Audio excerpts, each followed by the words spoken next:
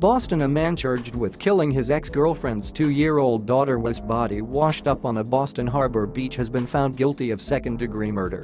Michael McCarthy stood accused of killing 2-year-old Bella Bond, once known only as Baby Doe, in 2015. The girl's mother, Rachelle Bond, pleaded guilty to being an accessory after the fact for helping McCarthy dispose of her daughter's body, acted as the prosecution's star witness in the trial. Rachelle Bond told jurors that she saw McCarthy punch the girl in the abdomen so hard that she bounced off a bed and didn't come forward about the crime because she was afraid of McCarthy.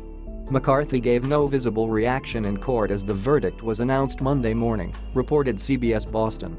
He was placed in handcuffs and now faces a mandatory sentence of life in prison with a chance for parole in 15 years. Justice for Bella, the child's godmother said outside court. Finally, justice for Bella. McCarthy was facing a first-degree murder charge in the girl's death. Jurors could also have opted to convict him of involuntary manslaughter or find him not guilty of any of those charges.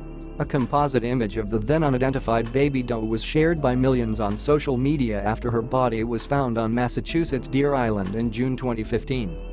The child wasn't identified as Bella Bond until 3 months later, when Rachelle Bond told McCarthy's friend she had seen McCarthy kill the child and the fry.